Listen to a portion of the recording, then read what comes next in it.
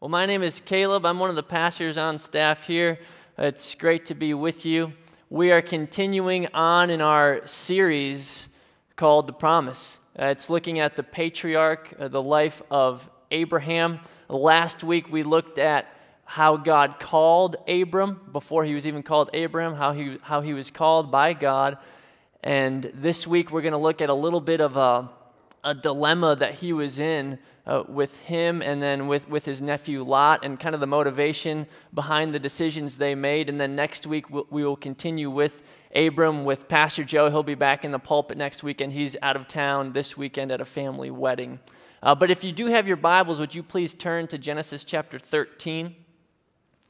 And we will look at a passage, the first 17 verses of Genesis chapter 13.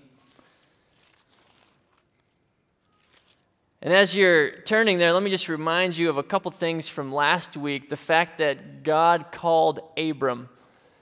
There was nothing Abram did to make himself worthy to be called upon by God. God chose him and called on him, and he went in obedience. And it was a very tough thing in that culture because he was leaving the protection of his family and of the patriarch of his own father, who had passed away. And in that, it's hard for us to get a sense of the magnitude of Abram leaving for us in the 21st century living in America, because we value independence and we value our freedom, mostly even over family. And in that culture, family was a very high priority, if not the highest priority. So it was something where Abram was called out, and it was very significant. He was going against the grain of culture in order to obey God.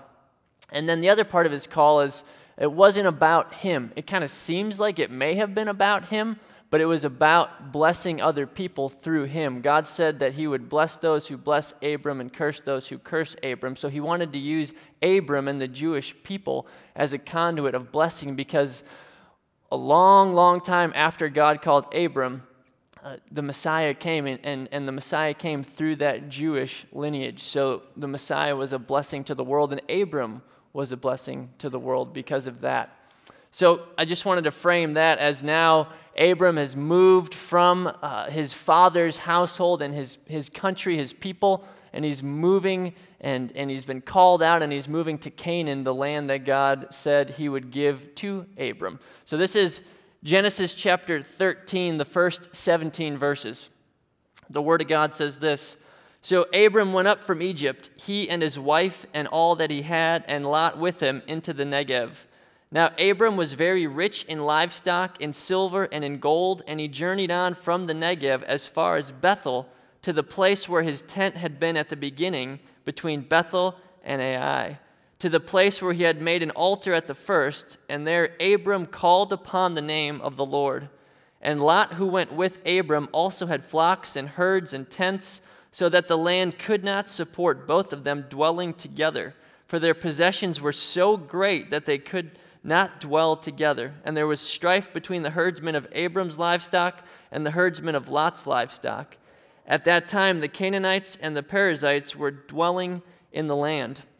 Then Abram said to Lot, Let there be no strife between you and me, and between your herdsmen and my herdsmen, for we are kinsmen. Is not the whole land before you? Separate yourself from me. If you take the left hand, then I will go to the right. Or if you take the right hand, then I will go to the left. And Lot lifted up his eyes and saw that the Jordan Valley was well watered everywhere, like the garden of the Lord, like the land of Egypt in the direction of Zoar. This was before the Lord destroyed Sodom and Gomorrah.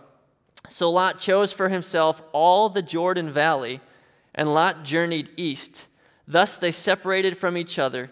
Abram settled in the land of Canaan, while Lot settled among the cities of the valley and moved his tent as far as Sodom.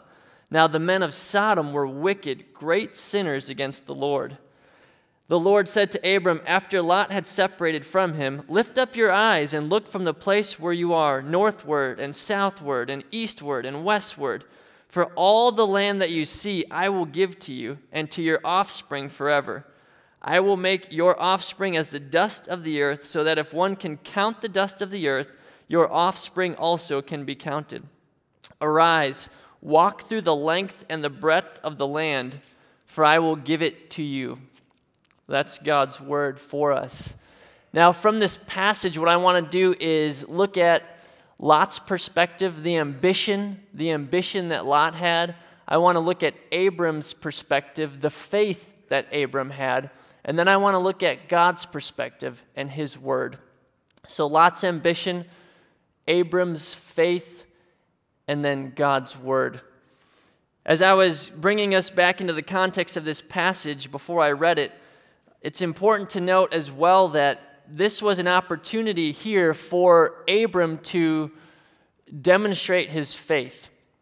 But before we get to Abram's faith, it's important to look at the ambition that his nephew Lot had surrounding this decision. You see, because when Abram took Lot and Sarai, Abram's wife, when they moved from his father's land and went into Canaan, they settled there for a while, and then they moved down to Egypt because of a famine in Canaan. And they had to move because livestock back in that day was currency. If you had that, you were secure, you had a future, you had wealth. And so they moved down to take care of their livestock and to take care of their family members.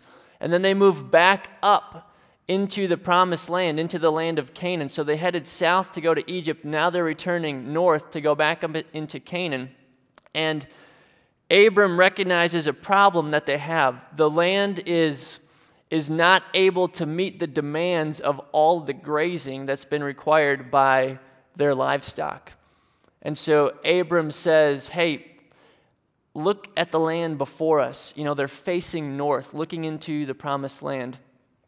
To the east of them, to the right of them, was the Jordan Valley, rich in vegetation. And then to the left of them was more mountainous crags, kind of this rocky terrain. And it was rocky because as you went up in elevation from the Jordan Valley, less and less vegetation grew at that elevation. And I have a picture that I wanted to show you just so you kind of know what we're dealing with.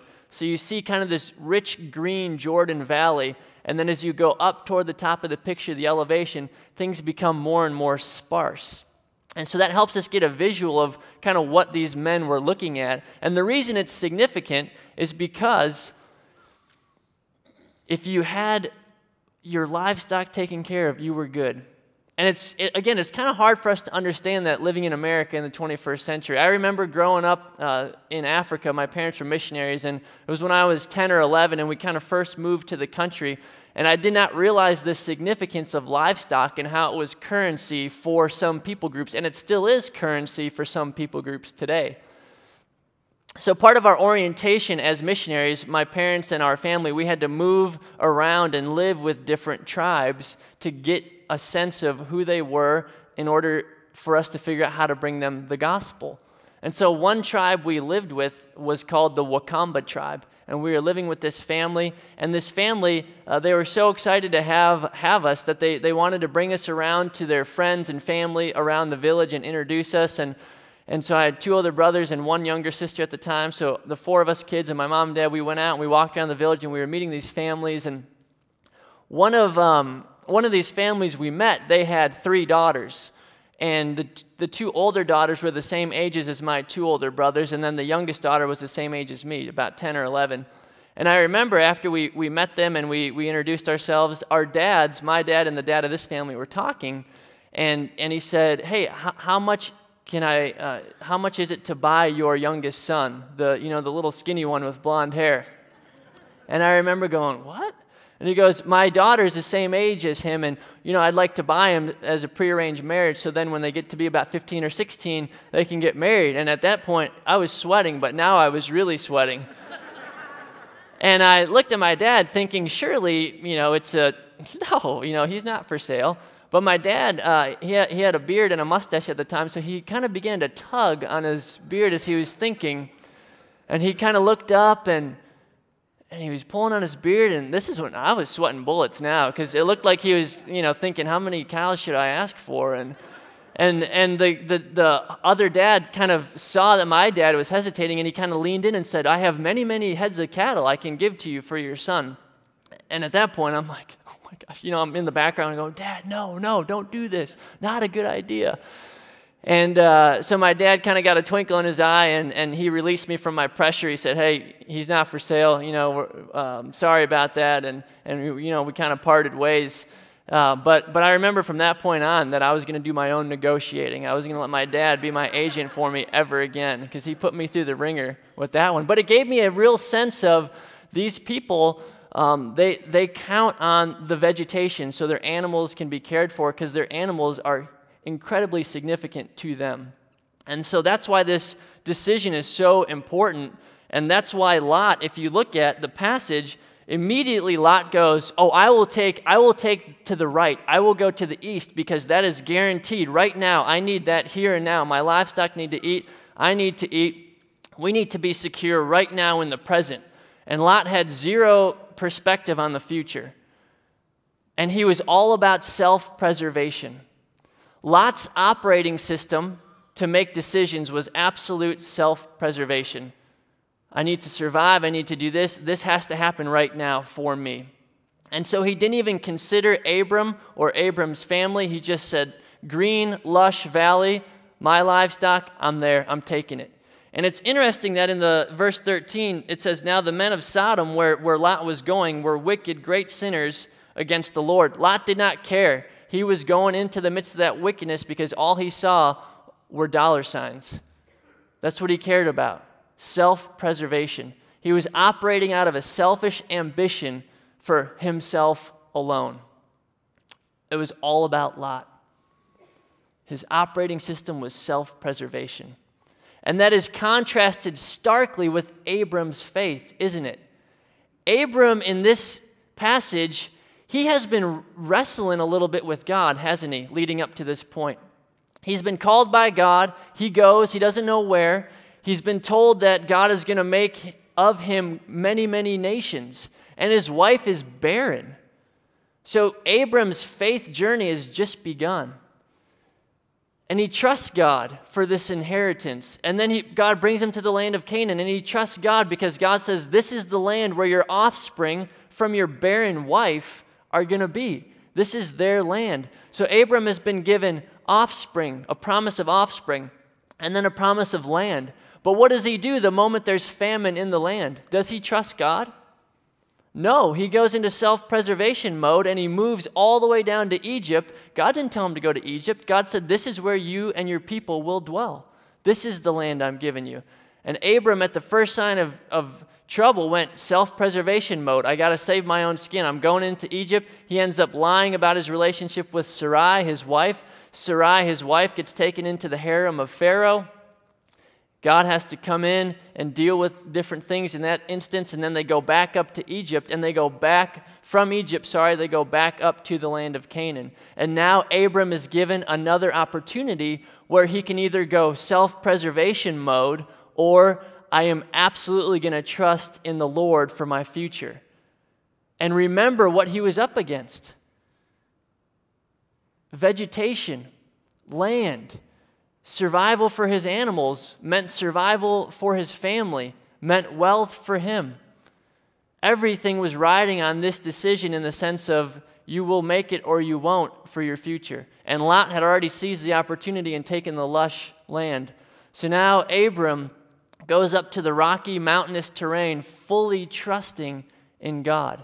And do you see what's happening in Abraham at this point? He's going, wow, God is so worthy of my trust. God is so worthy of my trust. Abram's operating system is not self-preservation like his nephew Lot. Abram's operating system is the Word of God. It's the promises of God. At this point, like I said, God has promised him land. God has promised him offspring. And at this point, Abram goes, I am all in trusting God. I learned my lesson from Egypt. I am not operating out of self-preservation anymore. I am trusting in God. This was counterculture too, this decision, because Abram, as the older, would have had first rights to either the rocky mountain terrain or the lush Jordan Valley. But he gives it to Lot, which is a demonstration of faith, isn't it? A demonstration of faith in whom? Not himself, but God. He completely trusts God in this situation, and he says, Lot, if you go to the east, I will go to the west. Lot, if you go west, I will go east. You choose.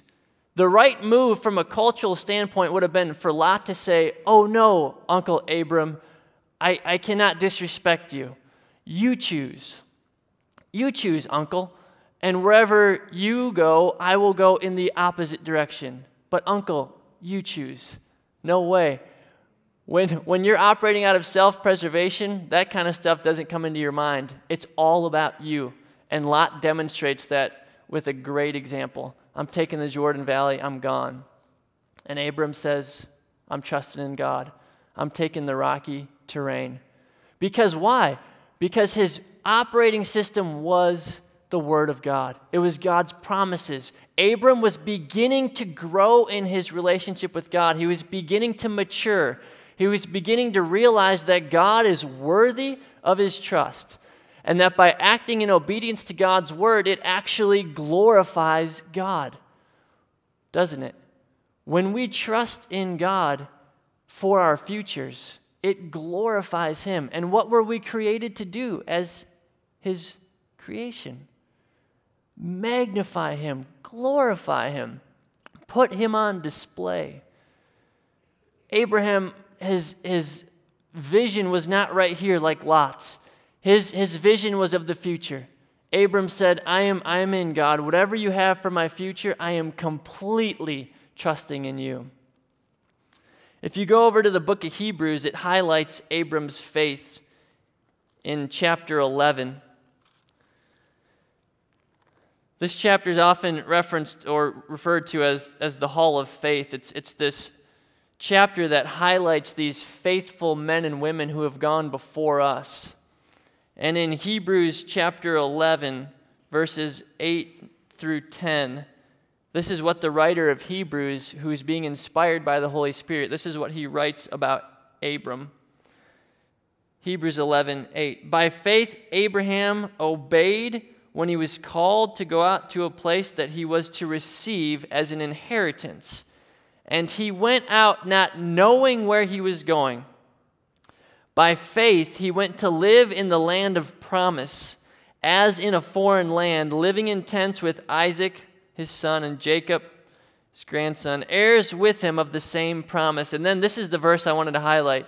For he was looking forward to the city that has foundations, whose designer and builder is God.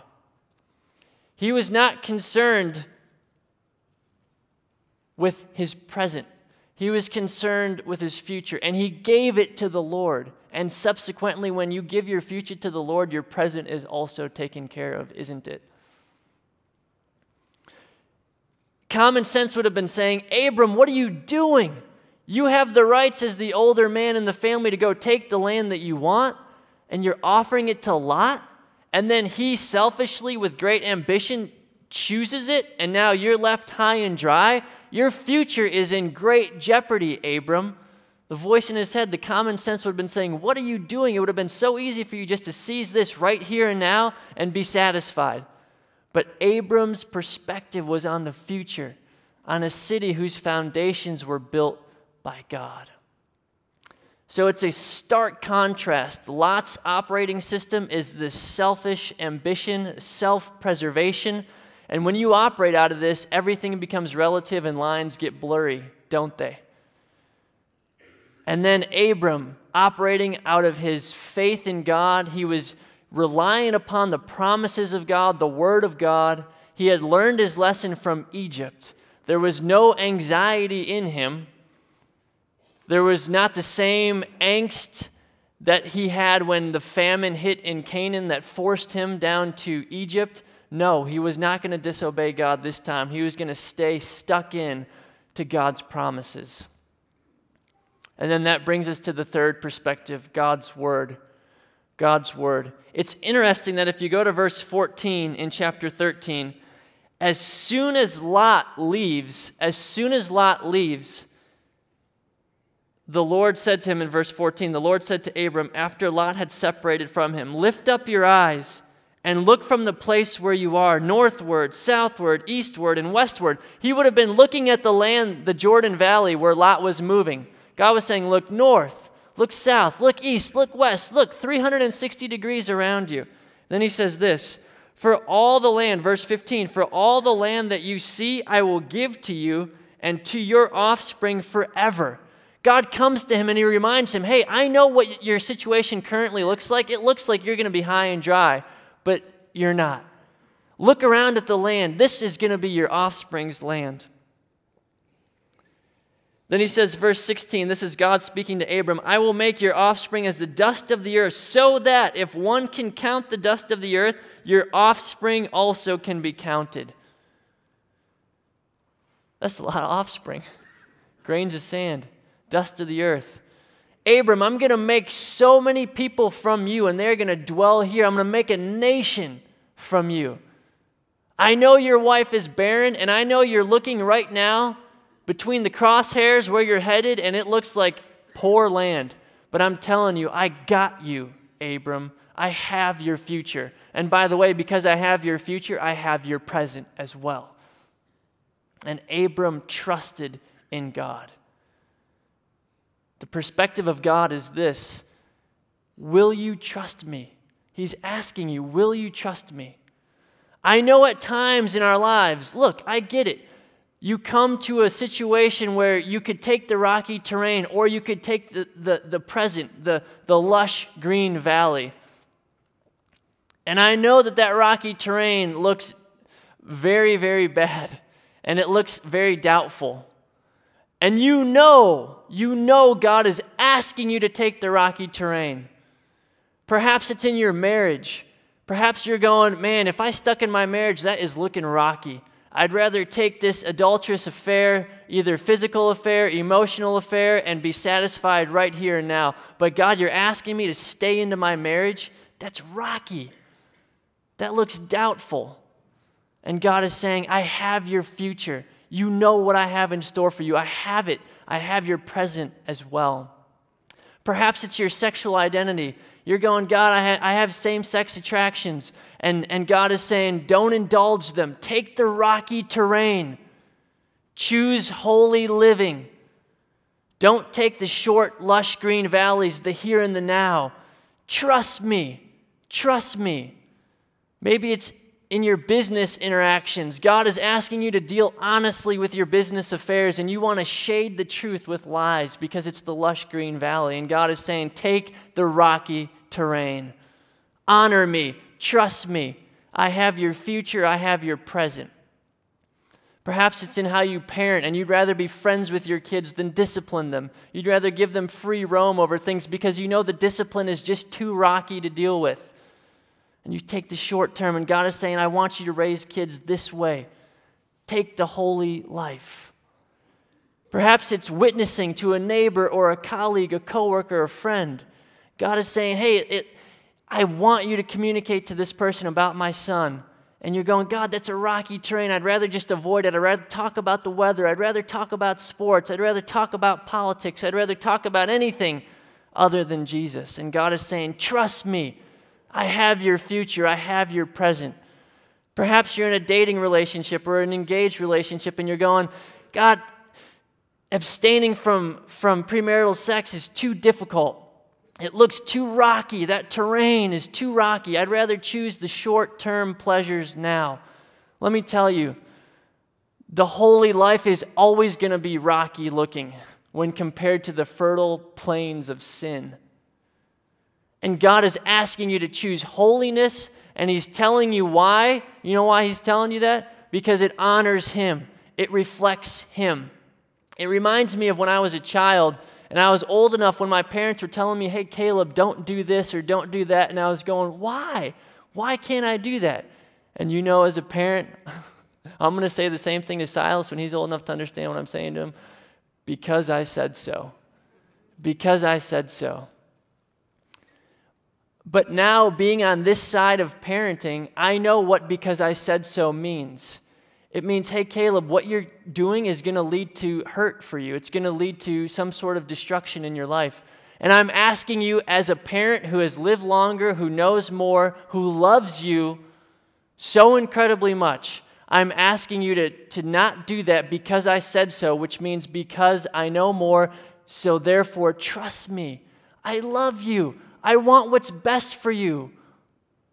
Trust me because I said so.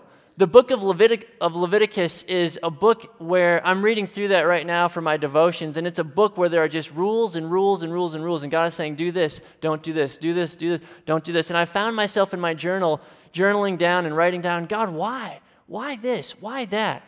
And over the last few months, the resounding response I've gotten from the Lord is, because I said so. Israel, do this because I said so, which really means trust me, because I'm an infinite God who loves you with an infinite love. And I'm asking you to trust me. Trust me with your future. Trust me with your present. Whatever you're going through, the situations in life, they are changing, but I am unchanging. You can always take me at my word, at my promises. And some of you might be saying, Caleb, that's great for Abram. He was a guy who heard from God, who got promises of offspring and land, and it was easy for Abram to trust God. I feel like I've made it quite clear from tonight that it was not easy for Abram to trust God. But you're still going, God spoke to him audibly. He heard him. It was easy for him to trust God. What is God saying to me? What promises has he given me? And I just wanted to share a list of promises and then ask you if you think based off these promises that your God is worthy of your trust. Is your God worthy of your trust? These are promises from Scripture that God gives us for who we are and for what he's going to do and for what he will do. You are a child of God. As a disciple, you are a friend of Jesus Christ. You've been justified. You're united with the Lord, and you are one with him in spirit. You've been bought with a price and you belong to God. You are a member of Christ's body. You've been chosen by God and adopted as his child. You've been redeemed and forgiven of all your sins. You are complete in Christ. You have direct access to the throne of grace through Jesus Christ. You are free from condemnation. You are assured that God works for your good in all circumstances. You are free from any condemnation brought against you, and you cannot be separated from the love of God. You've been established, anointed, and sealed by God. You are hidden with Christ in God. You are confident that God will complete the good work he started in you. You are a citizen of heaven. You've not been given a spirit of fear, but of power, love, and a sound mind. You are born of God, and the evil one cannot touch you. Remember, this is if you are in Jesus Christ. You are a branch of Jesus Christ, the true vine, and a channel of his life. You've been chosen and appointed to bear fruit. You are God's temple. You are a minister of reconciliation for God. You are seated with Jesus Christ in the heavenly realm. You are God's workmanship. You may approach God with freedom and confidence, and you can do all things through Christ who strengthens you. So I ask you again, does your life demonstrate by the decisions you've made that your God is worthy of your trust? Let's pray. Father, we come before you asking that you would do a mighty work in us. Even as difficult as it is to trust you, we ask that you would give us the strength to trust you like Abram did. When all situations are changing, when the future looks bleak, when it looks way better to indulge in sin than the rocky road of holy living, help us to choose you, to trust in you. In your name I pray. Amen.